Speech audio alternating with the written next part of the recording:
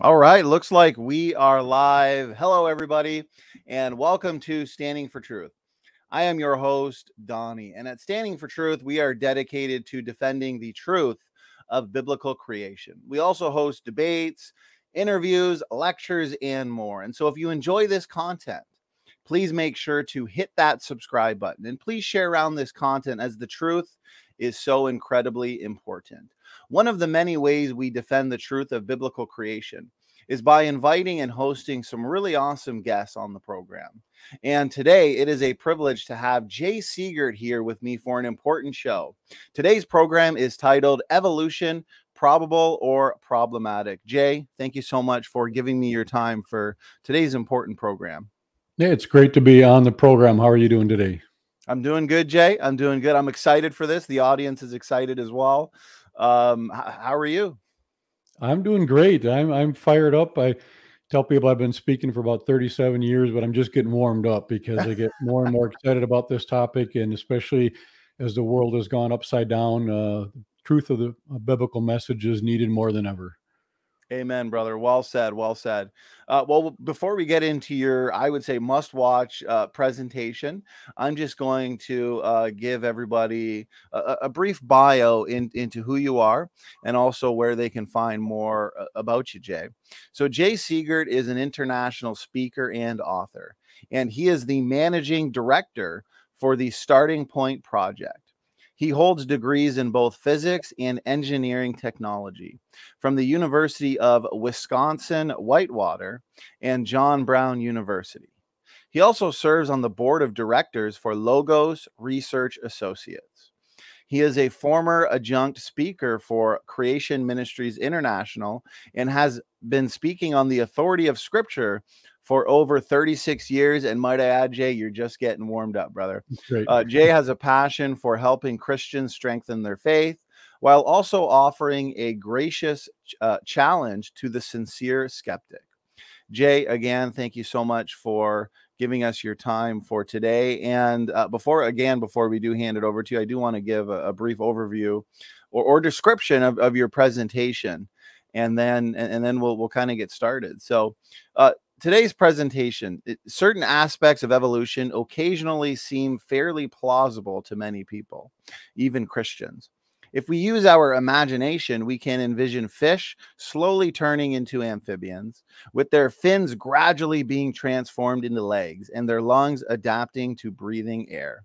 However, when we take a closer look at what actually has to go on inside in the DNA, we see a very different picture. It's like looking under the hood of a beautiful red sports car, only to find that its engine is completely missing. Presenting some cutting-edge information about DNA, this presentation clearly demonstrates, in layman's terms, that molecules to man evolution is virtually impossible. Jay, that is another reason why I'm looking forward to this. This is an important topic, and I want to hand it over to you if there's anything else you wanted to add, or we can certainly get right into the presentation. Sure. Well, again, appreciate the opportunity to present this. This is one of my favorite talks because it's very unique. Even if you've heard a number of other talks on creation, this one seems to be new for people. And I also like it because the core concepts are really easy to understand and convey to others. I'll use a lot of analogies along the way. So I'll give a background a little bit. I'm going to start sharing my screen because Sure. usually my lips don't move unless I've got PowerPoint in front of me. I don't use notes, but the visuals are really going to help in this presentation. So I will start the process here to share my screen.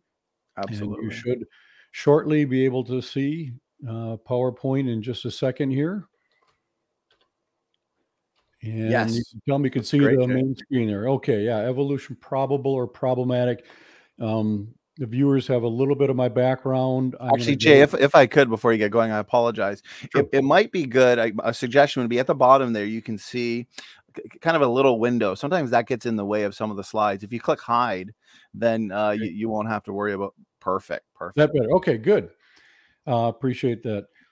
So I'm going to give you just a little bit more background because it'll help you understand how I got into all this, and then even background for this particular talk. And then again, I realize that most people don't know me from a hole in the ground. So very quickly, my background, that's me, and that's a hole in the ground.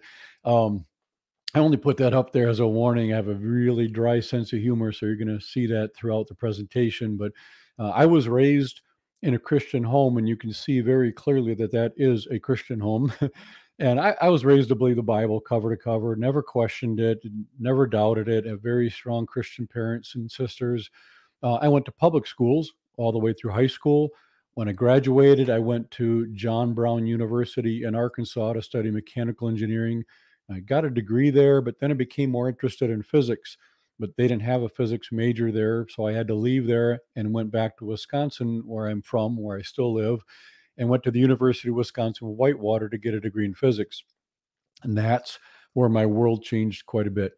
Going from a small Christian college where my engineering professors opened up every class in prayer to a large state university where my physics professors did not open up in prayer. They were all evolutionists. Some of them were atheists, and they were telling me that everything I believed was wrong. And that made me feel very uncomfortable to be surrounded by those PhD scientists who I assumed had a lot of evidence for what they believed. But I realized for the first time in my entire life that even though I knew what I believed, I didn't know why. I could not defend the Christian worldview. So God put it on my heart to start looking into these things. So I have been researching and speaking for 37 years. About 15 or 16 years ago, I felt called into full-time ministry. So I gave up my own computer programming business and founded the Starting Point Project. It's all about our starting point. Everyone starts somewhere with their belief systems. It's impossible not to start somewhere. And that's a whole nother talk that I give on starting points, but that's where we came up with the name. I was also invited to be on the board of directors of Logos Research Associates. It's probably the world's largest consortium of scientists who are Christians and six-day creationists.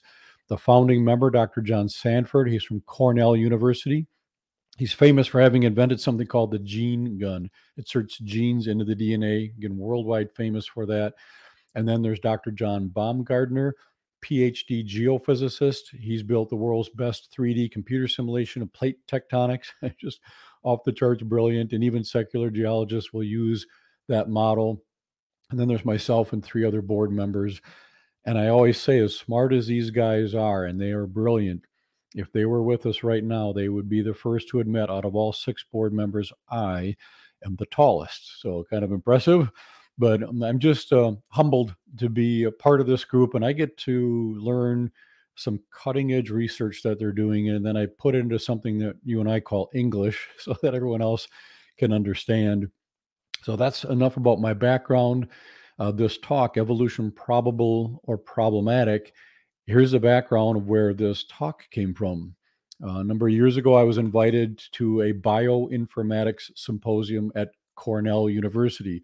This was hosted by Dr. John Sanford, the guy I just mentioned who invented the gene gun.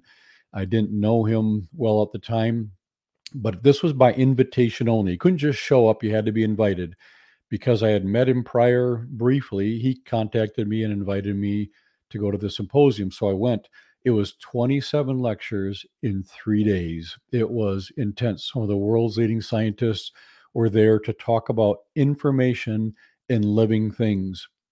It was not about creation. It was not about Genesis or God or the Bible or religion or Christianity. It was strictly about information in living things. Their point was that this all shows intelligent design, but they didn't want it to be seen as, oh, this is just a creation conference. So they just stuck to the science of information and living things. And so I went to this, flew home. I put the talk together that you're going to see, contacted Dr. Sanford and said, if I come back out to New York, could I spend a few days with you picking your brain and showing you my presentation to make sure it's accurate? Well, I did that. I spent 2.5 days. I actually stayed in his house. I was like a kid in the candy store. And he said, yes, your talk is accurate. And he said, I love your PowerPoint. So I flew home, I finished up the talk, and I made a video and DVD out of it. So that's the presentation that we're going to take a look at now. So many of the viewers have probably seen the television program, Are You Smarter Than a Fifth Grader? It's kind of a dangerous show to watch because you might find out that maybe you're not smarter than a fifth grader. But we're going to switch this up and ask, are you smarter than a PhD scientist? Oh, that's where most people say, well, of course not. Those guys are brilliant. But I honestly believe that after you hear this presentation, you truly will be smarter than most PhD scientists when it comes to the creation evolution controversy, because the vast majority of PhD scientists out there know nothing about what you are going to hear. They're very smart people and they're experts in their area. But science is very broad. And when you get a PhD, you're very narrowly focused. So most scientists on the planet don't know anything about the origin of the universe or the origin of life other than what someone else told them briefly, because they're studying a different area. They're making rocket fuel, food preservatives, whatever they're doing, and they're really smart, but they don't know anything about this. Even the scientists who study evolution aren't that familiar with this all the time. And those who are a little bit don't really like to think about it much. So that's where we're headed. And since we're talking about evolution, we need to define it because this word is used in so many different ways, so many different meanings. They'll talk about the evolution of the phone, how it has changed over the years. And yeah, it really has changed quite a bit. They'll call that evolution. I don't have a problem with that. They want to call that evolution, that's fine. That's just not what I'm referring to by evolution, and it's not what they teach in our school systems. I'm also not referring to all the different types of breeds of dogs we have on the planet. There's about 350 different breeds. I'm also not referring to different breeds of cats. I'm also not just referring to different beaks on finches that Darwin got very excited about. These are facts of science. Nobody denies those things. But those things have nothing to do with evolution as they're teaching it in our school systems, and it has nothing to do with evolution that I'm referring to in this talk. This is what they're teaching in our school systems, and this is what I'm referring to by evolution in this talk. The idea that about 3.8 billion years ago, dead chemicals came together to form a living cell, and then that living cell slowly turned itself into every other life form on this planet over hundreds and hundreds and hundreds of millions and even a few billion years. This, I believe, is a story. I'm not saying that to be sarcastic or condescending. They didn't see it happen, so they're telling a story of what they think probably happened a long time ago over long periods of time. We also call this molecules to man evolution, and I highly recommend you using that terminology, because if you just say you don't believe in evolution, the skeptic's going to look at you and think you're crazy because they're going to say, we see change all the time. Well, what did they just do? They did something we call equivocation. That's where you set two things equal that aren't equal: evolution and change. Now, evolution would involve change, but it's a very special kind of change and not the kind of change that we actually observe. So we don't deny that change happens, but we deny the type of change required by evolution happening that would turn dead non-living molecules into a living cell, and that cell would turn itself into every other life form on this planet, including human beings. So, the general premise of this talk is that sometimes you see something from a certain angle or distance and it looks pretty good, like this bright red BMW. You envision opening a hood and seeing a beautiful engine there. Well, what if when you opened that hood, you didn't see that engine, you saw this? The engine's missing, a bunch of wires are hanging there. So, what looked pretty good to begin with, upon closer inspection, doesn't look so good anymore. And that's what we're going to see with evolution. Might seem plausible at first, but when you lift the hood, you're going to see there are massive problems. And as you mentioned in the description, certain portions of the evolutionary story seem pretty plausible. It doesn't take much imagination to envision small changes happening. If you take a look at these two creatures here, they don't look completely different. It doesn't take much imagination to envision bumps starting to form on that snake and getting bigger and bigger and eventually turning into the legs of the lizard. Small changes over millions and millions of years. You could picture that happening. But when you pop the hood to see what's going on inside, specifically with the DNA, that's where you realize this just cannot happen. Here's an interesting quote from Richard Dawkins, arguably the world's leading atheist, very outspoken evolutionist. He said, "You cannot be both sane and well educated and disbelieve in evolution. The evidence is so strong that any sane, educated person has got to believe in evolution." That's a very intimidating statement for students to hear in high school or in college. If you say, yeah, I don't really buy into evolution, you're crazy. And they will call you out because you obviously reject science. And so, again, that's intimidating. A lot of Christian students and others remain pretty quiet if they have any doubts at all because they don't want to be labeled as ignorant or denying science. But Proverbs 18:17 says the first one to plead his cause seems right until his neighbor comes along and examines him. And we've all been in those situations before where someone says something and at first it sounds very powerful and you think you can't argue with that. But then someone else comes along and says, well, wait a minute. Did you know about this or that or that? And you're like, oh, I didn't know those things. Okay, I guess that first thing that I just heard, that doesn't sound so good anymore. Well, I facetiously say Evolution 1:1 says the only one to plead his cause seems right because no one else is allowed to challenge him or present other views. And that's what we have in our public school system. They're only presenting one view. So, of course, it's going to seem plausible because you're not hearing anything else, any other alternatives. Here's an interesting quote from Eugenie Scott, the former director of the National Center for Science Education. This is an organization that was largely established to combat biblical creation. She said, in my opinion, using creation and evolution as topics for critical thinking exercises in primary and secondary schools is virtually guaranteed to confuse the students about evolution and may lead them to reject it. So she's saying you can't give them an alternative option because if you did, they might choose it and reject evolution. You can't have that. And so if someone says, hey, what about the whole creation narrative? She says, thank you for bringing that up. See, now that's a religious concept.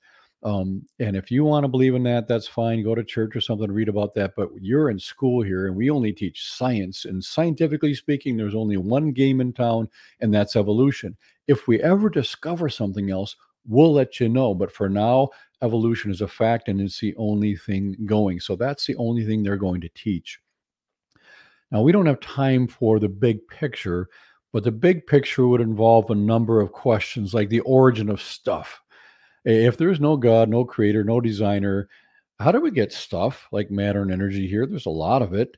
And once you have stuff, how does that stuff form stars, galaxies, and planets? The laws of physics mitigate against that. And once you have planets, how do you get dead chemicals to come together to form a living cell? Massive problems with that. And then once you have a living cell, how does that turn itself into every other life form on this planet? That's the big picture. We only have time to focus on this last one. How do you get a single cell to turn itself all the way into a human being? So that's what we're going to focus on here.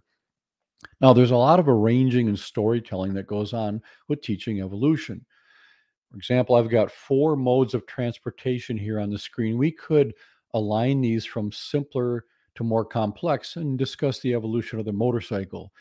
You see, the smaller wheels at the back of the tricycle got together and formed the larger wheel and the chains of the bike.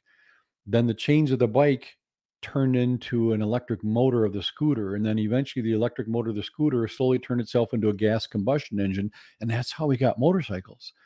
Now, nobody would believe that. That's a silly story.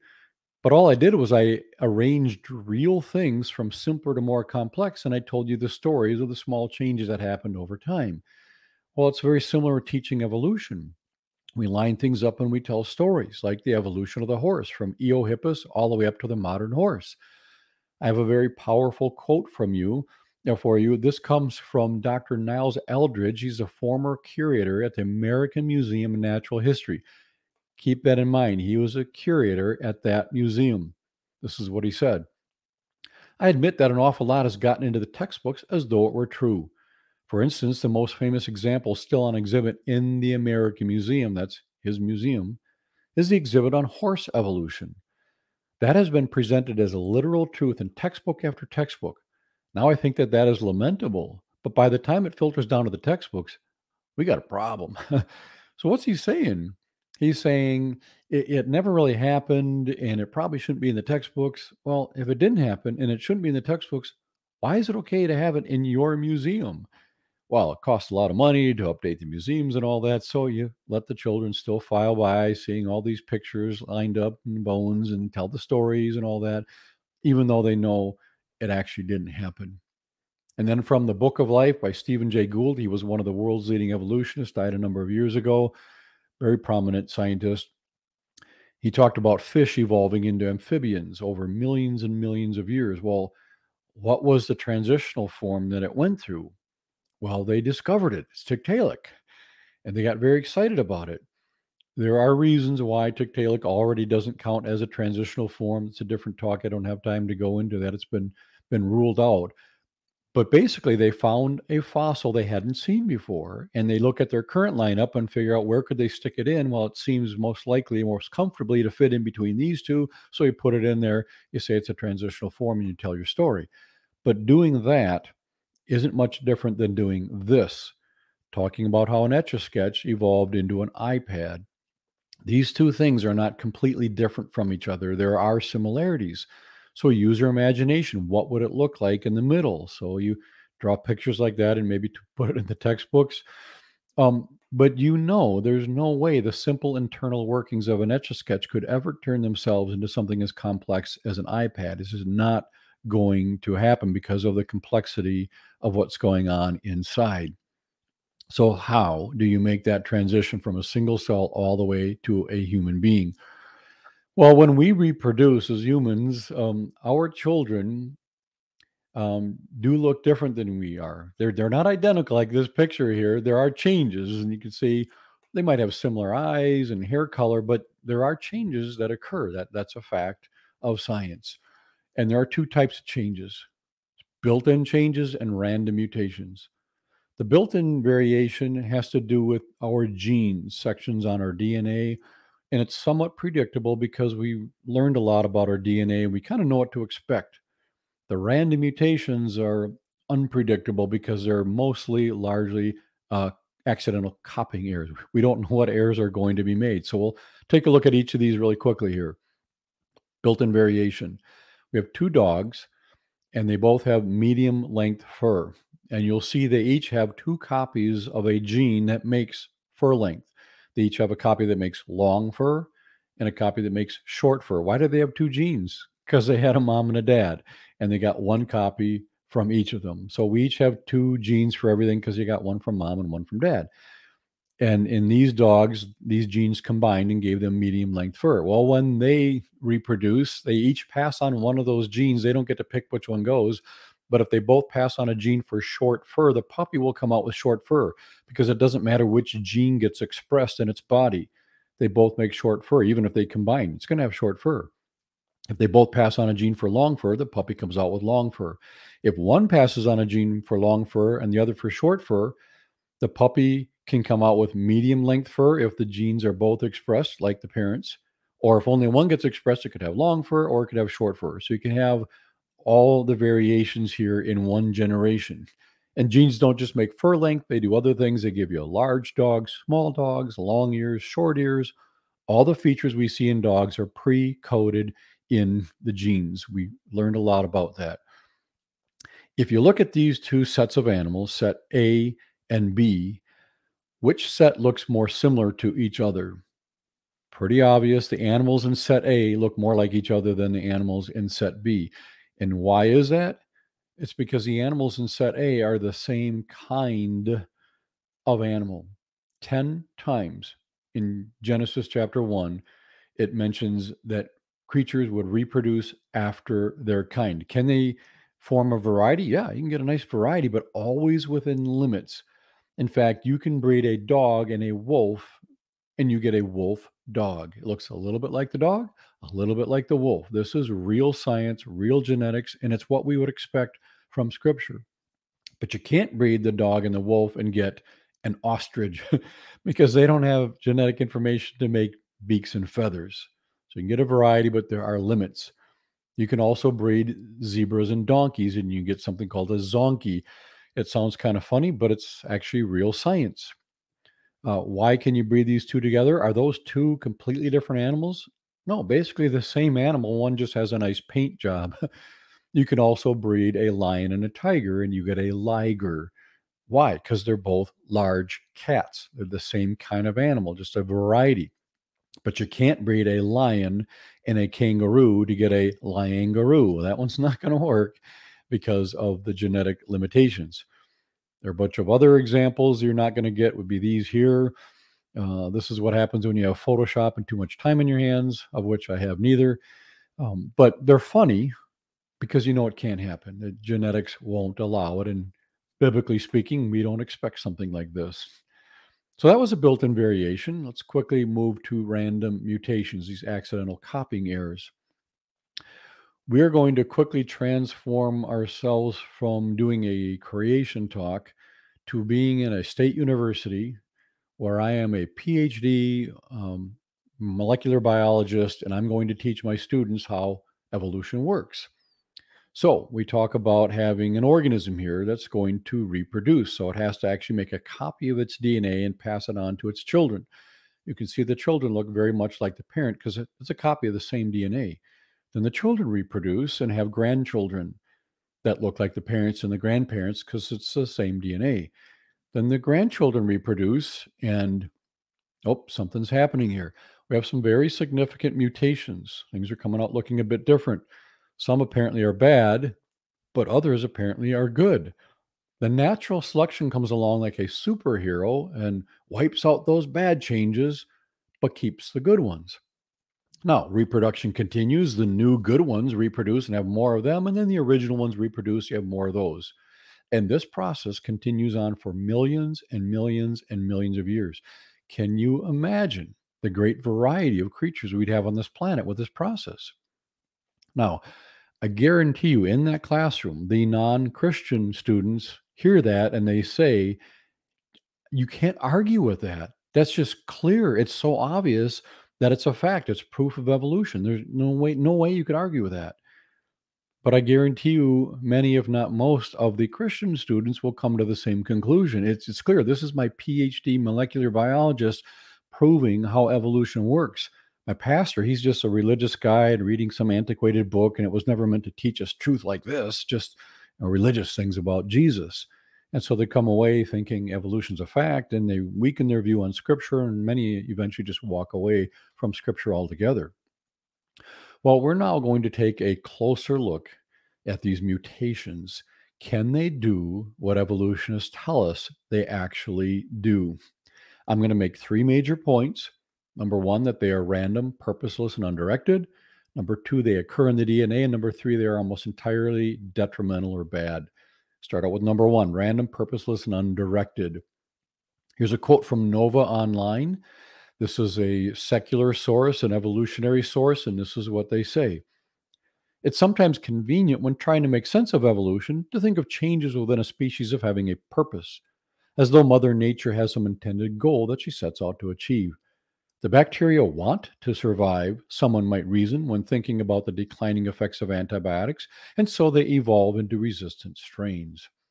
Of course, there is no purpose in evolution, just random mutations within DNA, most of which are detrimental to the survivability of the organism. Those are the 3 points that I just made. When I was putting the talk together, I made that previous slide, and then I found this quote after that, and I thought, that's pretty cool. Those are the 3 points that I'm going to be making. So they are admitting, evolutionary source admitting there's not a purpose behind evolution. It's not trying to achieve something. It just copies its DNA and stuff happens. But the popular literature will give you the opposite impression. Discovery News says presumably the sauropods evolved large body size as a strategy to deter predators. So what are they insinuating? Humorously, something like this. At some point in the past, apparently dinosaurs weren't as large as they eventually came to be. So they're sitting around the campfire one night and they're saying, hey, you guys, we need to come up with a strategy to deter our predators or we're going to go extinct much faster than we're supposed to. Do you have any ideas? And they say, no, our brains are too small. Finally, one of them says, I got an idea. What if we got some machine guns? We could shoot our predators. And the lead dinosaur says, no, we can't do that. They haven't been invented yet. It's okay, good point. Second dinosaur says, what if we hopped onto our motorcycles and we could ride off into the sunset? The lead dinosaur says, no, they haven't been invented yet either. And the third dinosaur says, I have an idea. What if, just what if, we evolve really large body sizes? We could scare them away. And the lead dinosaur says, now that's a good idea. Are we all in agreement? Yes. Okay. And they break and they go get big. There's not an evolutionist on the planet who believes that. They do not believe that a creature needed something, so it evolved it. But the popular literature will give you that impression. Like the fish were swimming around in the ocean for millions of years, but then food started to become scarce. So they needed to evolve lungs to go up on land to find new sources of food. So they evolved lungs. And the students will think, well, they got to do something or they're going to go extinct. Well, wait a minute. How do fish even know what lungs are? And even if they somehow knew what a lung was, what are they going to do about it? All they have is genetic information to make fish parts. And even by accident, they could start to evolve a few of the pieces. How do they survive over millions of years as they're trying to develop lungs, but they don't work yet? And now they can't breathe underwater very well anymore?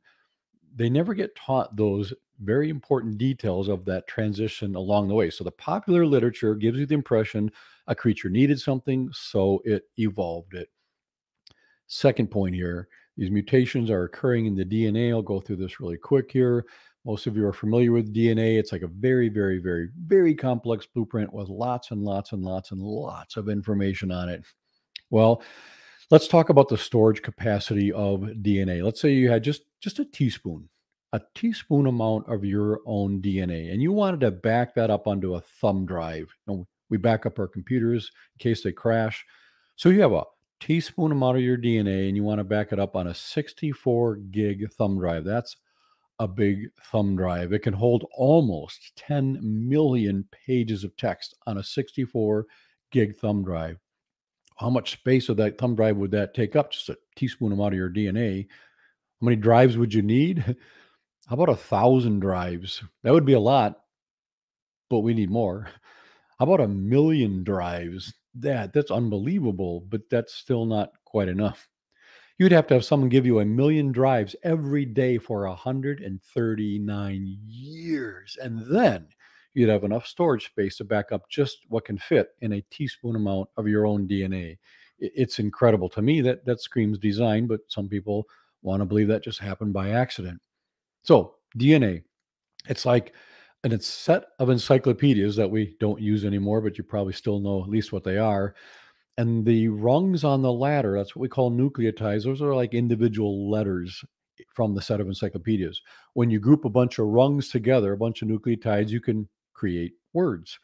When you put thousands or tens of thousands of these rungs or nucleotides together, that would make a chapter, one chapter out of the whole set of encyclopedias, and that's what we refer to as a gene. Then when you put thousands of genes together, that's a chromosome, and that would be like a single volume out of the entire set of encyclopedias.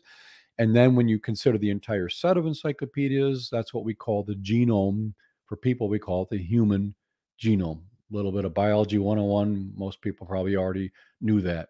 So the last portion, which is going to be the most interesting, because so far it's been pretty plain, actually. Well, we're going to really pick things up here, and it's going to get exciting and fun and just absolutely incredible.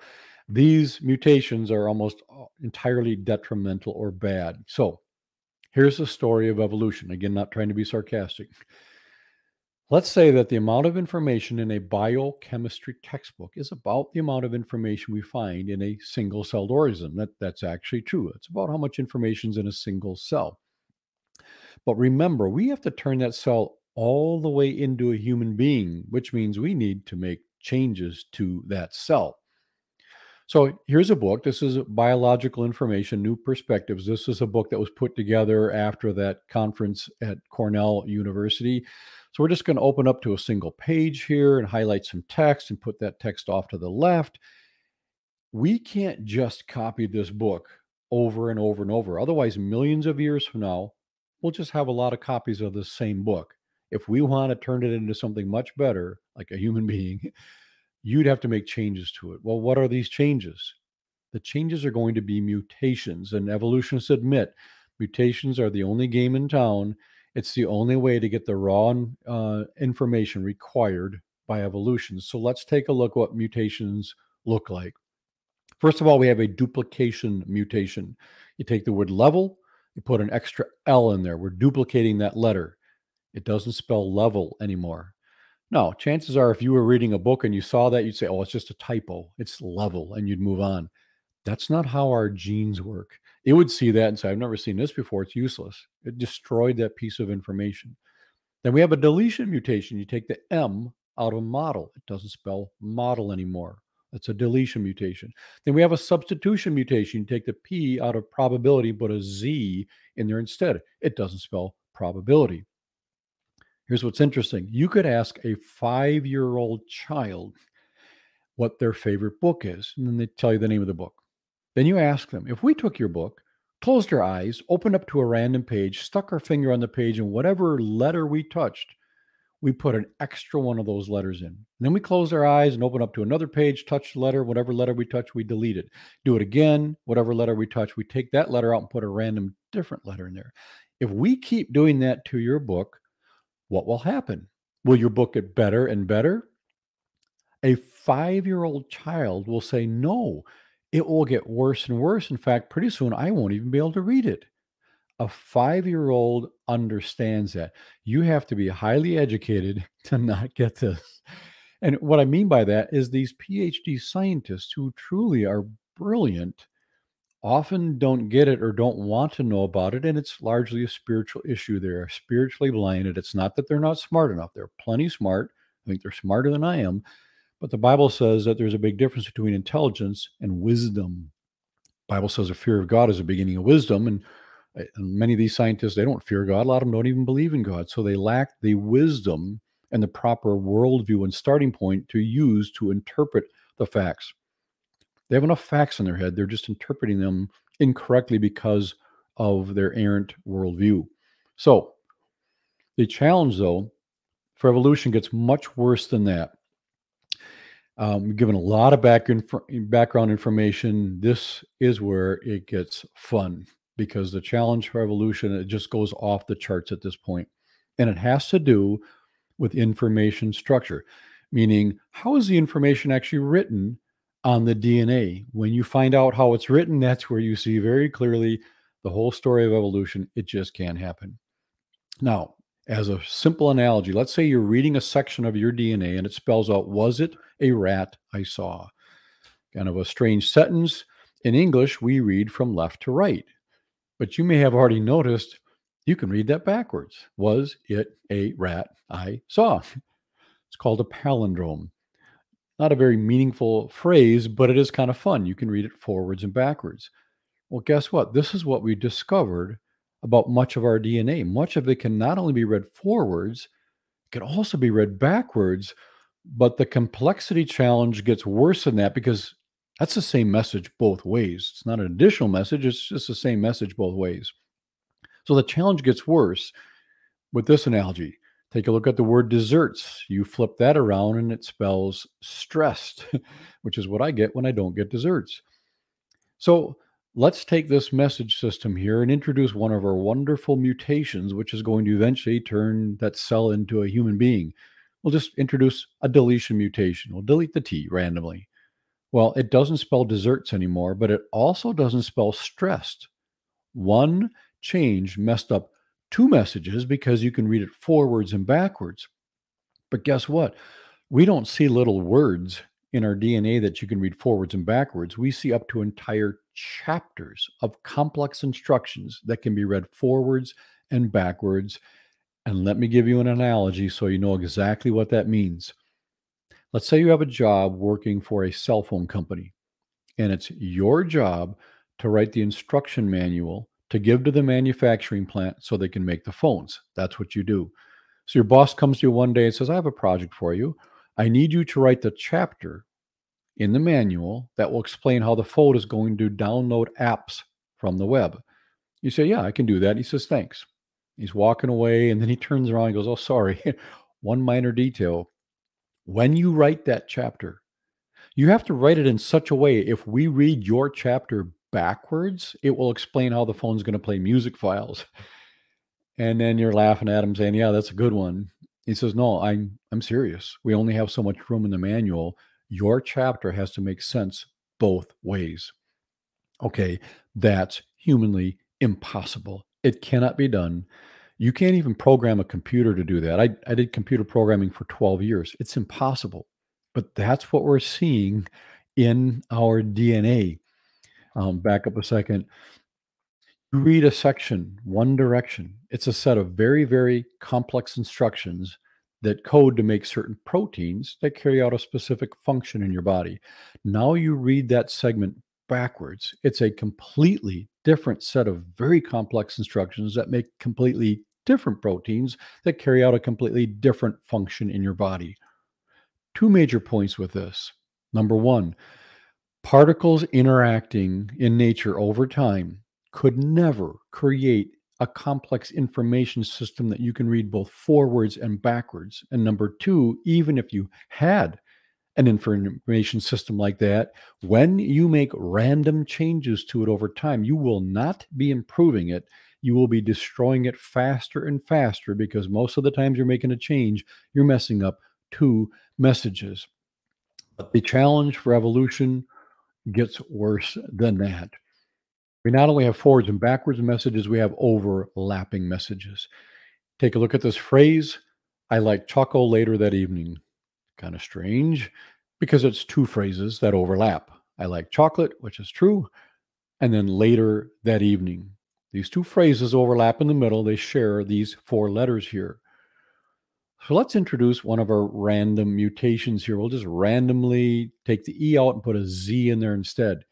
It doesn't spell I like chocolate. It doesn't spell later that evening. One change messed up two messages because they overlap. And this is what we have in our DNA. But our DNA doesn't have just a few letters that overlap. It has up to entire chapters of complex instructions that overlap each other. It is unbelievably complex. But guess what? The challenge for evolution gets worse than that. We also have spliced information.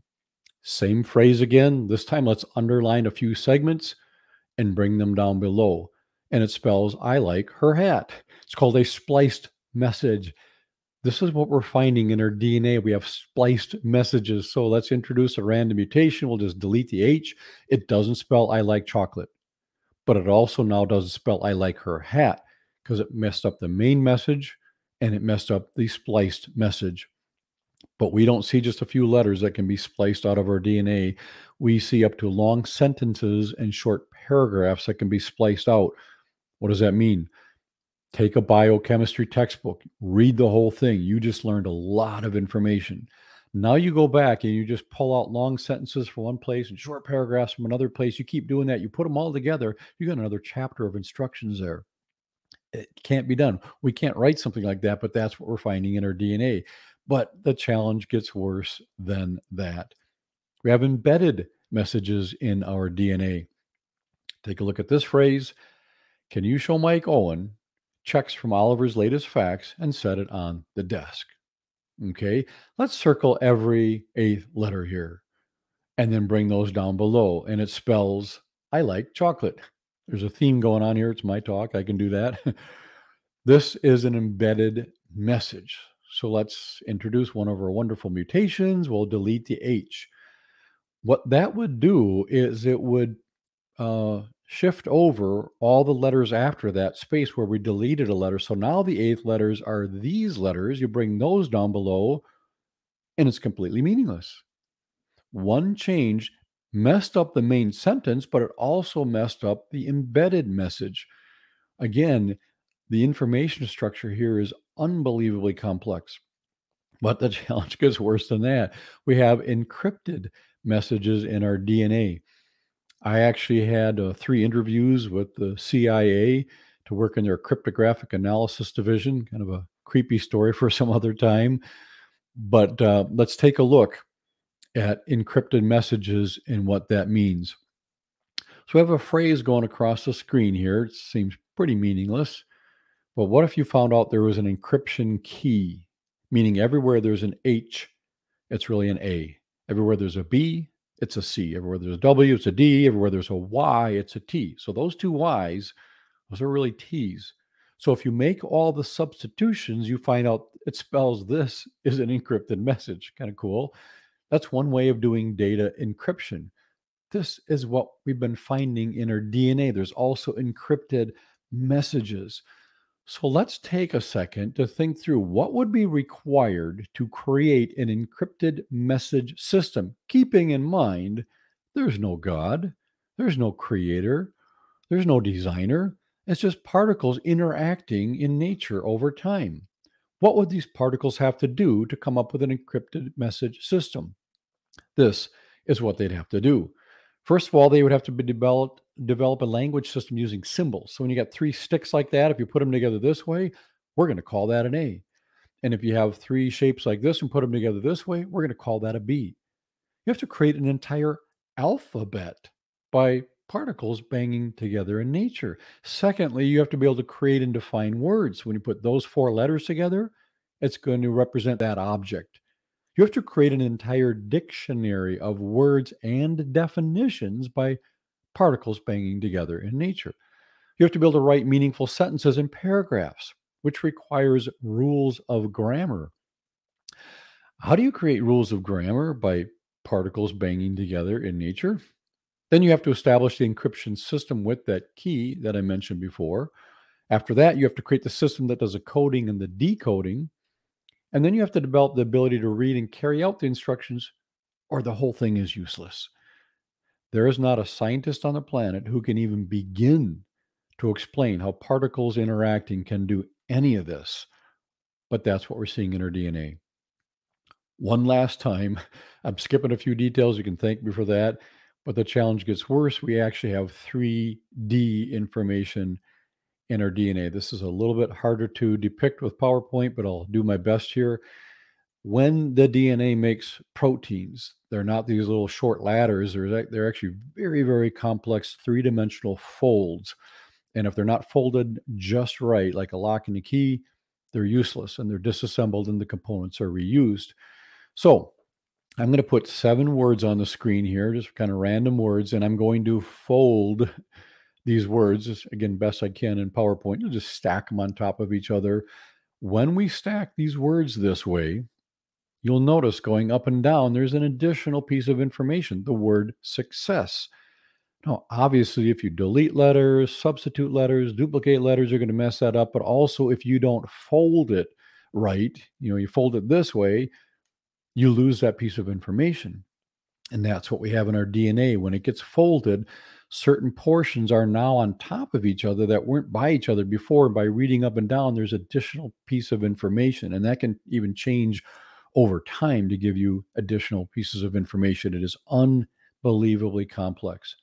So wrapping this whole thing up, certain things might look pretty good from a certain distance or a certain angle, like the bright red BMW. Again, we envisioned opening the hood and seeing a beautiful engine. Well, we just opened the hood on evolution to find out the engine's missing. There's nothing to drive evolution. There's nothing to give you the astronomical amount of new complex information to turn a single cell into a human being. Here's a quote from a geneticist.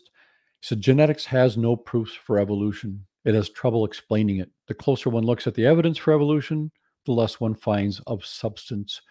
In fact, the theory keeps on postulating evidence and failing to find it, moves on to other postulates, fossil missing links, natural selection of improved forms, positive mutations, etc. This is not science.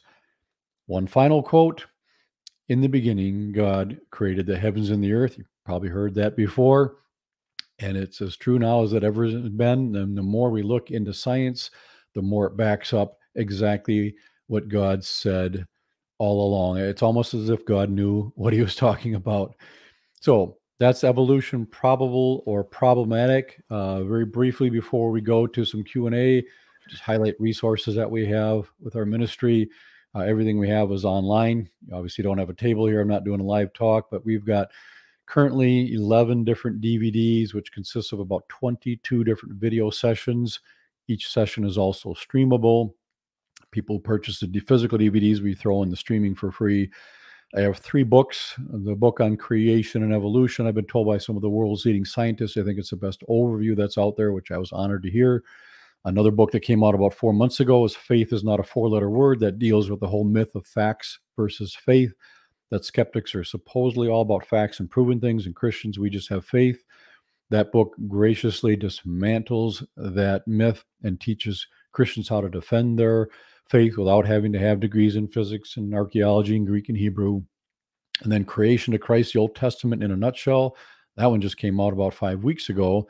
And it gives you a timeline, the history of the Old Testament from creation all the way up to Christ. Very briefly, it very briefly describes every major event and person, shows you a physical timeline. It is one continuous story. It is not confusing. You'll see the flow from creation to Christ, making sense of everything, fitting where dinosaurs fit in, the Ice Age, was there really a flood?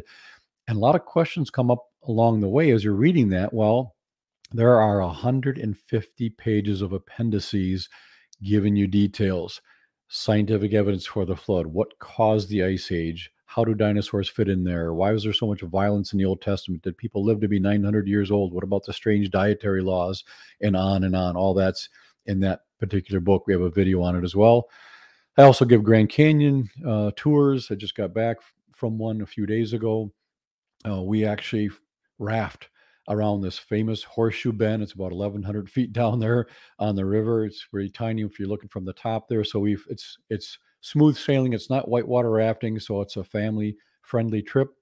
We spent another day walking on the rim, the Kaibab limestone there up at the top of the south rim, looking 1 mile down to the Colorado River, giving scientific lectures all along the way, showing there's no way the canyon was carved out by the Colorado River over millions of years. And we make it so simple and so powerful. So you get to see a site that's just phenomenal, but then it ties it into the authority of Scripture. You can trust the Bible cover to cover, even the Genesis flood account, chapters 6 through 8. There's so much evidence. It's just overwhelming. You get to see it for yourself. We also stop and see some dinosaur footprints, which is really cool. It's on an Indian reservation. You can walk right by the prints. They're right there. And then we also stop and get a photo op. There's this massive rock. We get the whole group from the bus to go out and get a picture before it falls over and kills everyone. It's very stable, but it's just kind of a fun picture and memory for the trip. Some people stay a little longer. There's a lot of other things to do in the area. This is famous Antelope Canyon. I took this picture with my phone. I stayed extra time with my sister and brother-in-law. They came on one of my trips. So there's a lot of other things to do there. I'd say grab a brochure, but you're not at a live talk right now, but you can go to our website and get all the details if you're ever interested in doing something like that. We have a one of everything special, blah, blah, blah. Keep moving here. We have a free email newsletter. You can sign up right online. It's free, comes out once a month. We have a lot of interesting information in it. You'll also see my speaking schedule. I speak a lot of places all over the country and out of the country. I have live stream broadcasts that I've done, and we've archived all of those on our website. We talk about climate change and COVID and supposed evidence for evolution and a lot of topics, a broad range. You can watch all those for free. I write a question of the month article to get you to think a little deeper. One of the questions was, should you take the Bible literally? I always tell skeptics, no, I don't take the Bible literally, because they say, well, you're a Christian, you take the Bible literally. And I say, no, I don't. And Christians are like, what are you talking about? You don't take the Bible literally? I say, no, of course not. And then I tell them I take it contextually, which means the portions in the Bible that were written as literal historical narrative, I take very literally. The portions that are written as poetry, I take poetically. I also take it very seriously, and I take it truthfully. And I think the Bible is true from cover to cover in everything it says. But sometimes it conveys truth to us through poetry. When it says God protects us with his wings, it's not trying to teach us God has feathers. It's trying to teach us he protects us, but it's using poetry. So I take that portion very seriously, and it's teaching us truth, but it's using poetic language. So you need to take the Bible by its context, the same way you would take any other book out there. If you just tell the skeptic you take the Bible literally, they could call you out on a lot of portions that you don't take literally. And you say, okay, well, maybe not that portion. Okay, well, maybe not that portion. So you're better off telling them you believe the Bible cover to cover. It's completely true. No errors. You take it all seriously, but some of that's conveyed through historical narrative. Some of it's conveyed through poetry. So questions of the month will get you to think a little bit deeper. That way they're all posted online as well. And then engagement requests, if someone ever wants me to speak somewhere. 37 years I've been speaking, have never charged a penny and never will. We just simply ask that travel expenses be covered, and we accept honorariums, but there's never a charge for the engagement. Again, we just ask that you cover for me to get from where I live in Wisconsin to wherever the speaking engagement is. And if I speak once or 10 times, there's never a charge. So you can get that information on our website, which is just thestartingpointproject.com. So all the resources are there. You can sign up for the free email newsletter. You can see some videos there. You can read all the questions of the month.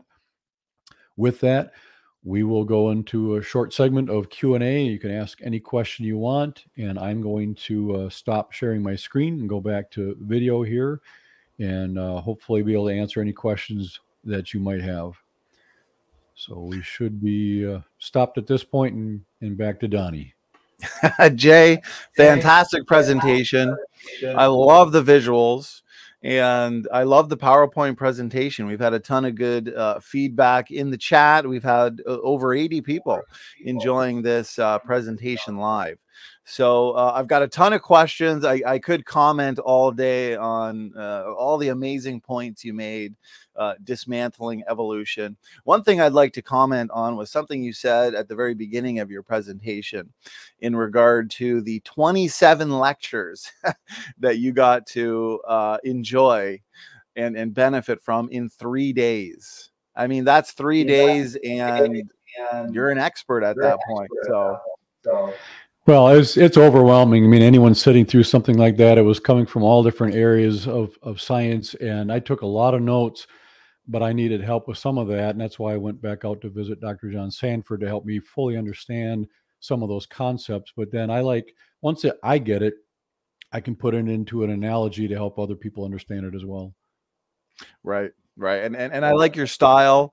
Again, lots of good feedback from the chat, Jay.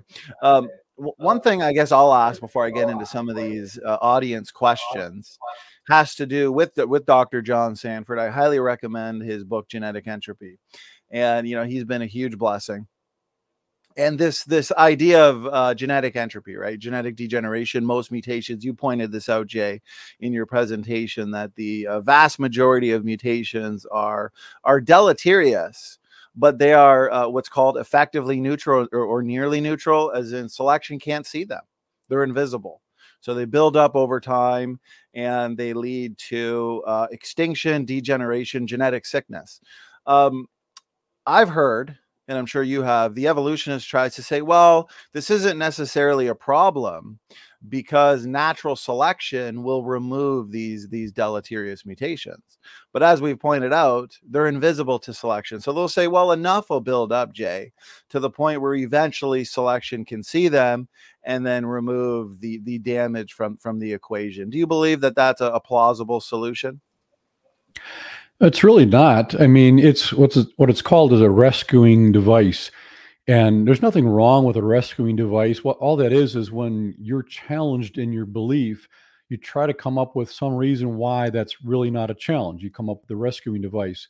The question isn't whether or not you have a rescuing device, is it a reasonable rescuing device? And when they say, okay, you're right, most of the mutations are negative or deleterious, but they're only slightly bad. That's actually the problem. It's like buying a brand new car and you're driving down the road and one molecule oxidizes and turns into rust. Is that a negative thing? Yeah, but it's only slightly negative. I mean, you're not even going to know. So it doesn't really make a big difference. Well, then another molecule, is it bad? Is it negative? Yeah, but it's just small. Well, eventually they start to accumulate and you can see the rust and then your car starts falling apart. So it becomes a problem. Like you said, natural selection doesn't weed it out. And what that means is these small negative effects don't stop the creature from reproducing. It can still reproduce. So it's passing on these negative effects.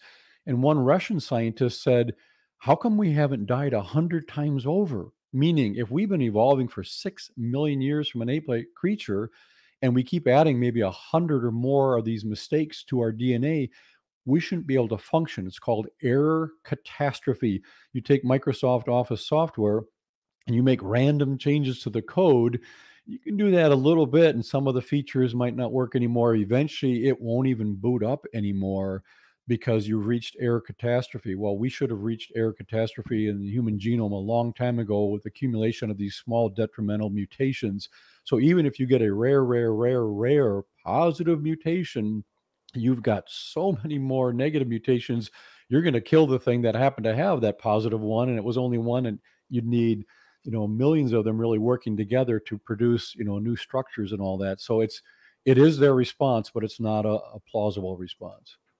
Amen. Amen, Jay. It's a rescue device, as you put it. And, it's a fact that this reality of genetic entropy puts shelf lives on genomes. So if species cannot persist for millions of years into the future, they could not have persisted for millions of years into the past. And so you mentioned at the end of your presentation there that you have books and material answering a number of important questions. And one of them is, did man live to 900? Well, with the reality of genetic entropy, if we've accumulated many harmful deleterious mutations, if we go back to a point in time where we have a lesser genetic load, would this have been a time of increased longevity, and therefore maybe a time where man did live a lot longer than they live today, Jay? I think it's a partial factor, but probably not the biggest factor. Some people tend to say, well, you had the flood. The flood comes and the atmosphere was very different after the flood, and which is true when they say that caused the lifespans to drop off. Well, if it was the atmosphere, Noah would have died shortly after rather than living, 300 or whatever years after the flood. And his sons lived quite a long time. So it certainly couldn't have just been the atmosphere. It seems like very likely God did something or allowed something to happen with our genetics, specifically something called telomeres, which are on the end of the chromosomes. They're little hairs. Every time a cell reproduces, they get chopped off, and you can only chop them off so many times, and then the cell can't reproduce, which is a good thing, because as these cells get mutations, you don't want them copying forever and ever and ever. That's one of the major problems with cancer. You got bad cells and they just keep copying themselves, passing on the harmful effects. So that's what seems to limit our lifespan, are these telomeres. So if the telomeres were longer before, or whatever it was, you could easily have people living longer, less mutation buildup too, a different atmosphere maybe causing less mutations. At the time of the flood, something seems to have happened with our DNA. And then after that as well, you probably do have more harmful effects due to, in a sense, more initially inbreeding, a smaller gene pool that you're working with. It was not a moral problem at that point. They needed to marry their own offspring, the children marrying their cousins and things like that, until you get to a certain point. And later Moses said, okay, not necessary anymore. You're not supposed to, for a number of reasons. But that was a much longer time later. So initially, yeah, the atmosphere is a bit different, maybe more harmful radiation coming through. They're going to pick up mutational rates, but also a limited gene pool, which is going to cause issues as well. So all that combined could easily answer the shortened longevity of lifespans. And it's interesting, when you plot the lifespans before the flood, they're all, way up there, and then generally 900s. And then after the flood, they just taper off. And when you actually plot it, it forms a curve. And the curve seems to match the degeneration that we're seeing today with mutations. So you either have to think that Moses made up ages to try to match some genetic curve that would be there in the future, or Moses recorded their actual ages and it's following that curve because it matches what's happening genetically today that we're discovering through modern science. So it just all fits in beautifully. And that book, Genetic Entropy, is very powerful, that Dr. Sanford wrote. Amen. Fantastic response. I appreciate how thorough you are. Jay, a perfect biological decay curve. So, either the biblical patriarchs, the authors, fabricated this data, but to do so, they'd have to have advanced knowledge in mathematics and in biology to do that. So I've heard the critics say, because you mentioned inbreeding, and I've heard them say, well, Adam and Eve, we would have started 6,000 years ago with two people. And so they'll say, well, then you would have an inbreeding problem. And we know the consequences of inbreeding, how it reveals the hidden reservoir of genetic mistakes. But you pointed out in your presentation that according to the design hypothesis, the original created kinds, for example, they would have been front loaded, or they would have had built-in genetic diversity. So the question is, would this have been a problem for the creation model if there were no, hypothetically, mutations at creation to come to the forefront? Sure, great question. And again, a skeptic may say it's a silly Bible story. You got Adam and Eve, and they have Cain and Abel. Then Cain kills Abel. Who does Cain marry? Well, then you could point out, well, Adam and Eve had many sons and daughters. Okay, so Cain now has brothers and sisters. So you're going to tell me Cain married his sister? And many Christians haven't really thought about that. They didn't realize that, and they cringe. Like, I have to say that I believe that Cain married his sister. Like, how could I do that? That's so immoral. And but when you think it through, we believe that Cain most likely he married his sister for three reasons, and it makes so much sense. Number one, he didn't have any other options. The only other woman around the planet at that point would have been his mom, and she's already taken. He would have only had sisters. So, number one, he didn't have any other options. Number two, it was not a moral problem. Cain would have never said, "Oh, I can't marry my sister. That's gross." No one would have ever said that, would not have crossed his mind to think there's anything morally wrong with it because God never said that.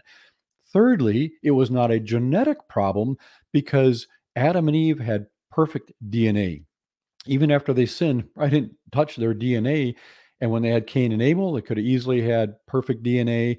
Eventually, a mistake probably crept in here or there, whatever, but it's very, very small amount. So as you marry a close relative, it's not a problem. Fast forwarding really quick, today, if a brother and sister marry each other than being, it's definitely a moral issue now, but other than that, it's a genetic problem because they both got their DNA from mom and dad. So you got mom and dad copying their DNA and giving it to their son. Mom and dad copy DNA and give it to their daughter. Mom and dad have quite a few mutations in their DNA. So they're giving all those mistakes to their son and their daughter. The son and daughter have similar mistakes. If they marry each other and they combine their genes, they can each have the same mistake. And now, when that gene is needed to develop the valve in the heart, it doesn't matter which one the baby is going to use. They're both bad. It can't develop the valve in the heart. The baby will die. So that's what causes genetic problems today is similar mistakes. But if you marry a distant relative today, which we're all related, we all go back to Adam and Eve, and after that we go back to the three couples coming off the ark. We are related. But if you marry a distant relative, you have different mistakes. So you might have a mistake to make the valve in the heart, but your spouse doesn't. So when the baby develops, and in a sense, it kind of looks like, "Ooh, this one's messed up. Let's not use that one. We got another copy over here. That one's good. We'll use that one." And the vast majority of times, it does that perfectly, and the baby's fine. That's why today it's a genetic problem, and it is a moral issue because God gave Moses the laws in Leviticus. You don't marry your mom's husband, your dad's wife, your sister, your brother. All those things came in, well after Noah. So it's a moral problem, it's a genetic problem, and you have other choices. You don't have to marry your sister. But initially, didn't have a choice. It was not a moral issue, and it was not a genetic issue. Another fantastic answer, brother. And this is especially why I believe that evolutionary theory has such a major problem. A fatal blow to evolutionary theory is the fact that this inbreeding, this accumulation of typographical errors over time, is a sneak preview into where species are going genetically in the future, because it's the evolutionists that explains all novel variation as a result of these mistakes over time. But as you're pointing out, according to the design model, Adam and Eve would have had perfect DNA, no mutations. Mutations would have come about after creation, and of course after the flood. I'm going to put this question up on screen, Jay. And again, I really appreciate the answers here. So this comes in from Jamie Johnson. And Jamie says, I found this really interesting, and he made it easy to understand. I completely agree. I love your slides as well, Jay. Would love to see more. Amen. So Jamie asks, can I ask, what's the deal with people saying we have 50% matching DNA with a banana? And then they'll say, we've got 98 or 99%. Shared DNA with chimpanzees and so on and so forth. And any thoughts on that, Jay? Sure. It's something that's thrown out there a lot. Most school systems and universities are probably teaching that we're 98, 99% identical in our DNA to a chimp. And I don't believe that those teachers and professors are lying, because to lie, you have to know something isn't true and say it anyway. I think what happens is a lot of these teachers and professors, they haven't heard, they haven't been updated. And so they're just teaching what's been in the books for a long time and what's in articles. So I try to give them a break and realize they probably have only heard one side, and they're probably really excited about being teachers and professors, and they're nice people. They're not out there specifically trying to lie. Somewhere, I'm sure someone is, but most of them, no, they're just teaching the only thing they've ever heard, and it makes sense to them. So with the DNA similarity to chimps, um, that's complete myth. When they initially came up with those numbers, they had a pretty good bead on the human genome, our own DNA, that kind of mapped it out fairly well. They understood it fairly well. They didn't get too far with the chimp DNA at that point, and they were trying to compare. And what happened was, any segment that they compared, if they didn't match up well, in a sense, they just tossed out. The ones that were similar, they matched up, and then they came up with 98, 99% similarity. Well, you're going to do that if you're throwing out the stuff that doesn't match. And we would expect a fairly high percentage of similarity, because most of what life does is similar. All life forms have to take in food, whatever their food source is. They have to, nutrients, they have to digest it, whatever that means. They have to get rid of waste. They have to be able to repair their DNA. They have to be able to produce proteins. They have to be able to reproduce themselves. All these things are identical. So if you have to copy DNA, why would that code be different in every living thing? If it was different in every living thing, someone could say, can't be just one God, otherwise you'd see the same design here. But there's multiple designs, so there must be multiple gods. And it don't make sense. If you come up with a design that works, you're going to use that in multiple places. So when you see that, we expect a fairly high percentage of similarity. And our latest findings are maybe closer to 80% similar to chimps, which we should be pretty high, again, because we're doing the same functions.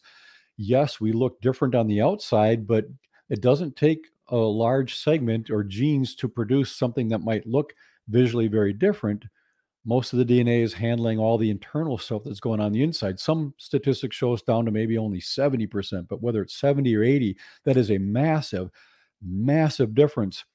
If we have 3 billion, 3 billion, nucleotides in our DNA or letters, 1% different, that's 300 million. 300 million is 1% of 3 billion. So conservatively, if we were only like 1% different, there'd be 300 million differences in our DNA between chimps and humans. And there's an article called The Waiting Time Problem by Dr. John Sanford, Dr. John Baumgartner, and two other scientists that blow that away, saying you cannot, even in the millions of years of evolutionary history, get the required differences that we see between chimps and humans today. And with the similarity of bananas, yeah, when you look at it at a certain angle, there's about 50% similarity, because the banana has to take in nutrients and process it and repair its DNA and copy its DNA. So all those things bring you up to maybe 50%. The other 50% accounts for the massive differences between bananas and humans. Again, Jay, another fantastic answer. That is what I call clip worthy. I could take that out and just do a whole separate clip. Why do humans Sure. share DNA with bananas? And you brought up so many good points, including this waiting time problem. I mean, 300 million DNA differences. That's a lot of DNA differences to fixate in a short amount of time.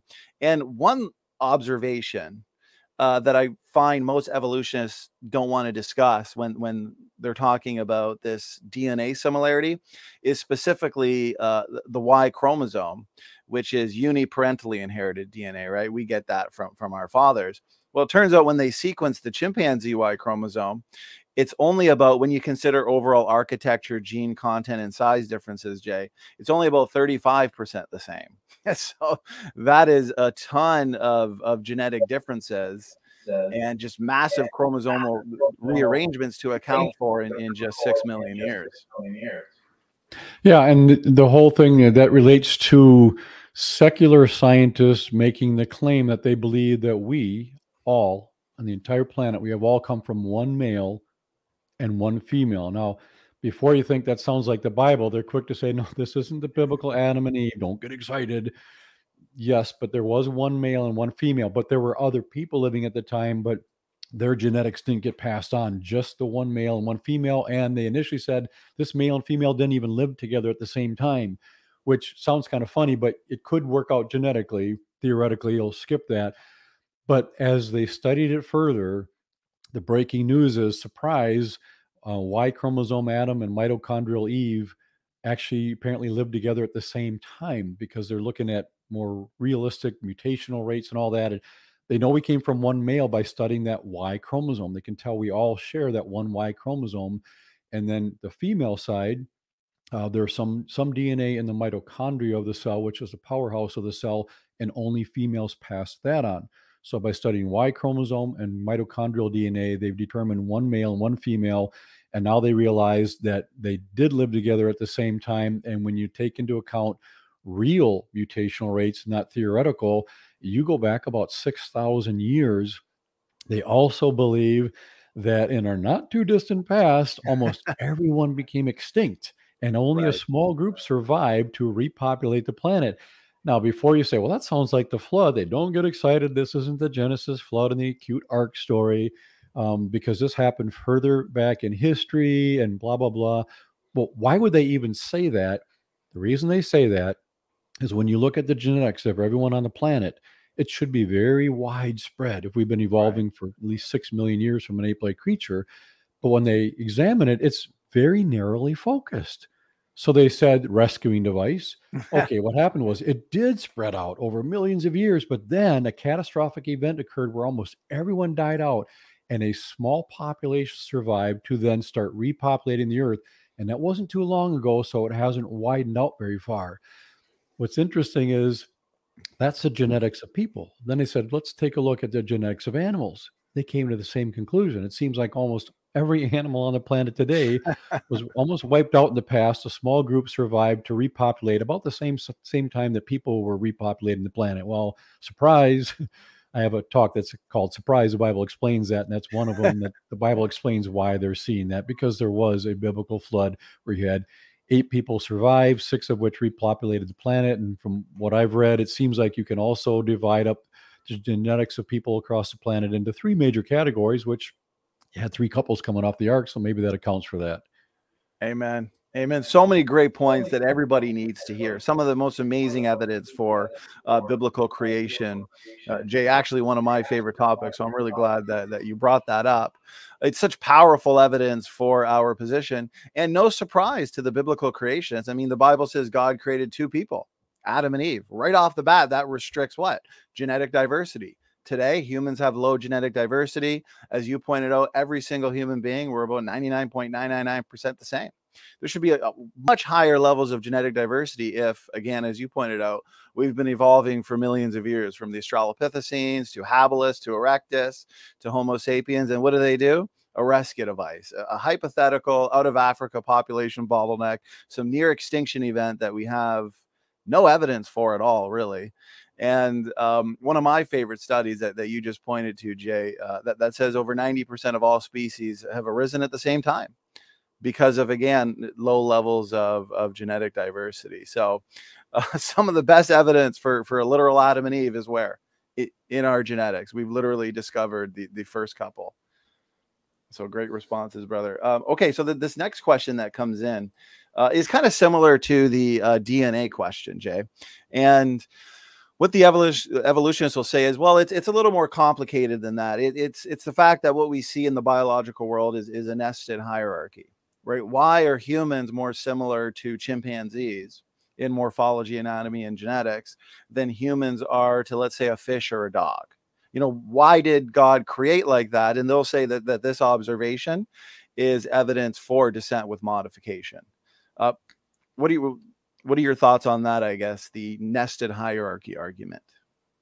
Sure, you could look at things that way. And if evolution were true, you would expect us to be more similar to a chimp than a duck or a worm. That you would expect that. And typically, that's what you see. We are genetically more similar to a chimp than a worm. If God created things, you would expect us to be more similar to a chimp than a worm because physically our physiology is more closely related to a chimp than a worm. You would expect that. So you have two expectations right up front, and then you look at the real world, what's going on with the DNA, and you can try to make an argument to support the evolutionary narrative. You can make an argument to support the biblical narrative. When you try to support the evolutionary narrative, you have to pick and choose because sometimes you see data that backs up two things should be similar and they are, two things shouldn't be and they're not. But there are too many times when things are more similar to each other than others that shouldn't be. And so you don't get this nice, clean, what they call the Darwinian evolutionary tree that branches out. It's so crisp and clean. And they've got ends, real creatures on the ends of all those branches, but where they come down to the nodes where they split off, they don't have the creatures there. They theorize there was something that split off into this, into that. And when you map it out genetically, you don't get this nice clean tree. You get this tangled up bush, and you get, they say, well, maybe the genetics went sideways and this and that. So it's not this crisp, clean picture that we've seen with the Darwinian tree of life. It's this branching hierarchy and bush that's kind of messed up, but it still fits in cleanly with scripture that things were designed to carry out certain purposes. So if you have two creatures that are going to do the same thing, walk on two legs and eat fruit or meat or whatever, you would expect the DNA to do that, to be very similar. It's consistent with a design model, but it's inconsistent with the evolutionary model.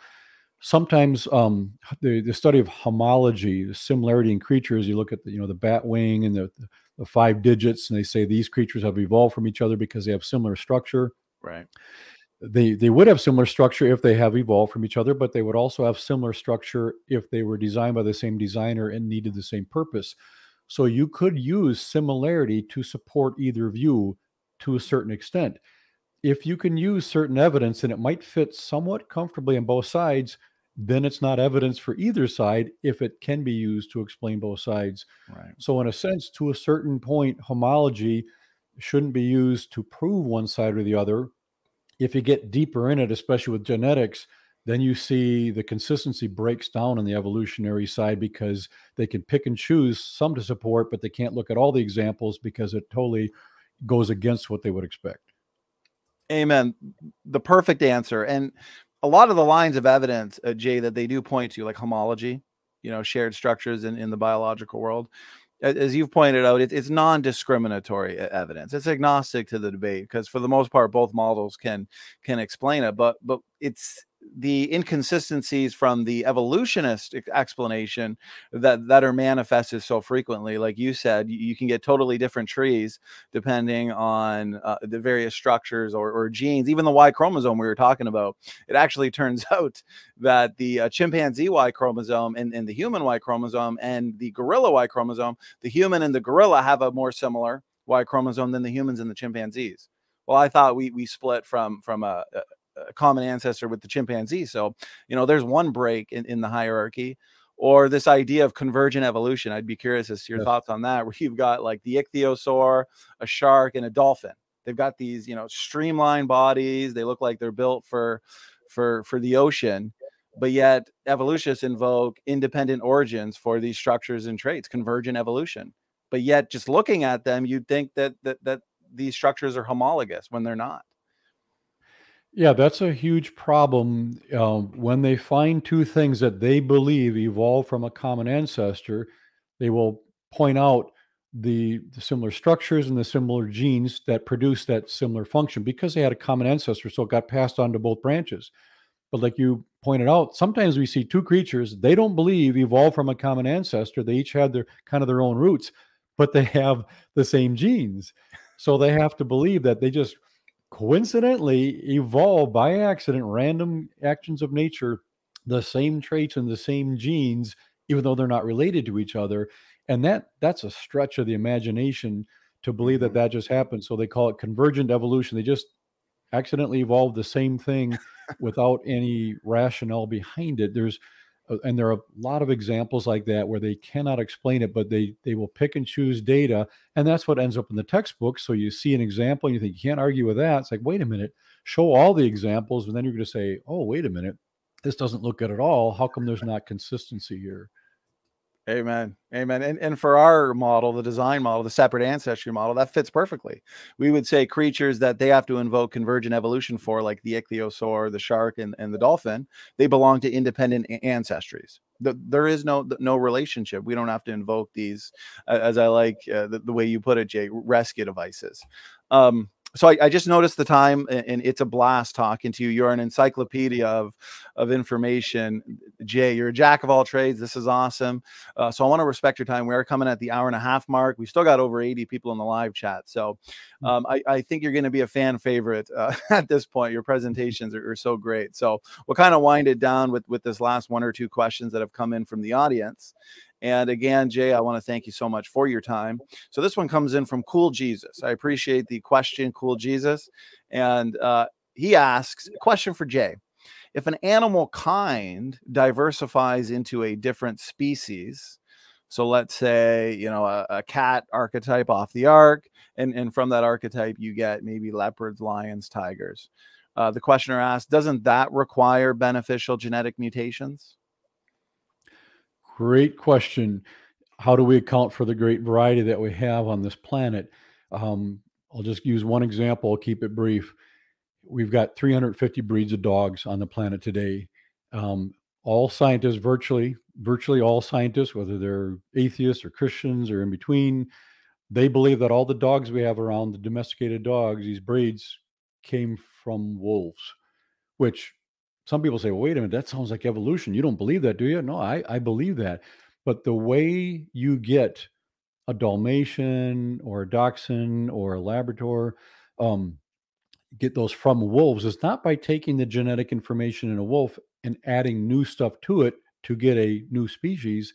You generally are getting rid of information. So a purebred Dalmatian or Doberman, they might look cool. You might like the looks of it, but it's not as healthy as a wolf because a wolf has a great variety of genetic information that it can adjust to different, environments and all that. But when you get down to a purebred, you can breed Dobermans until you're blue in the face. You'll never get the wolf back. You have lost genetic information. So is a Doberman different than a wolf? Yes. Do we call it a different species? Yes. Did we get it by adding new information? No, we got it by losing information. So we can produce a variety, still always within limits, and we are going downhill to do so. It's not a mutation that's creating new information and getting new features and greater over time. We're going downhill. We can see that with the dogs. The dogs are getting less and less healthy over time. It is a change, and they can call it a different species. And I don't have a problem with them saying there are new species on the planet because we see that. They have a hard time defining species because they'll say it's generally a group of animals that can't interbreed with another. But dogs, dingoes, coyotes, and wolves can all breed together. But they say they're all different species, but you can breed them together. So it's kind of a struggle for them to even define species. So we get varieties. We've used this word species, which is fine, but you have to ask, how did you get the new species? Did you add new information? No, it's headed downhill every time. Again, I got to say, and I mean it, the perfect answer. I mean, the evolutionary community and even your big time old earth creation or theistic evolutionist ministries like BioLogos, they'll oftentimes claim that, young earth creationists believe in more evolution than them. Right. We believe in hyperevolution. But as you're pointing out, no, the new varieties that we see is actually due to a downhill process. We're going from a greater state of DNA diversity to a lesser state of DNA diversity, a reduction in, allelic variability, to get fancy here, I guess. But the evolutionary community, they require increases in phenotypic complexity. They require lots of time to build up these DNA differences through mutations. While our model, as you've been pointing out, our model starts off with the DNA variety that selection can call upon. So it's not hyperevolution by any means, really. That's a great response, Jay. And we're now up to 90 people in the live chat. So I hope we can have you on again in the future because you are a blessing. Love your presentation. And I love how you respond to these great questions. So, Jay, I do want to hand it to you for some final words, final thoughts as we work towards wrapping it up. Sure. I'll close with this. I'll keep it brief. The stuff we've covered today is cool. It really is. But I really want to encourage all the viewers. Our ultimate authority is in Scripture, and the only real power is in Scripture. God doesn't guarantee us that when we tell others about DNA that it's going to do anything. We're dealing with a spiritual issue. These skeptics, almost all the skeptics I meet, are really smart people. They're very sincere and they ask great questions. They are typically not lacking facts. They're lacking the proper foundation to interpret those facts, because facts don't speak for themselves. They need to be interpreted. We should spend more time discussing their starting point, their worldview. If they realize their foundation is weak, they will conclude themselves they shouldn't use that to do their interpretations. Rather than us putting band-aids on these other issues, we need to be talking about the ultimate source of authority, which is God's word. So there's no guarantee mentioning DNA is going to do anything. No, God can graciously use that as part of the communication, so there's nothing wrong with talking about that. But here's the cool thing. God guarantees us when we share his word, when we're actually sharing scripture, it will never return void. That's Isaiah 55:11. It says God's word will never return void. It will always accomplish what he wants. And the way I see that is, when you share scripture, it will either be used to convict and convert someone, which is what God wants, but he's not going to force that.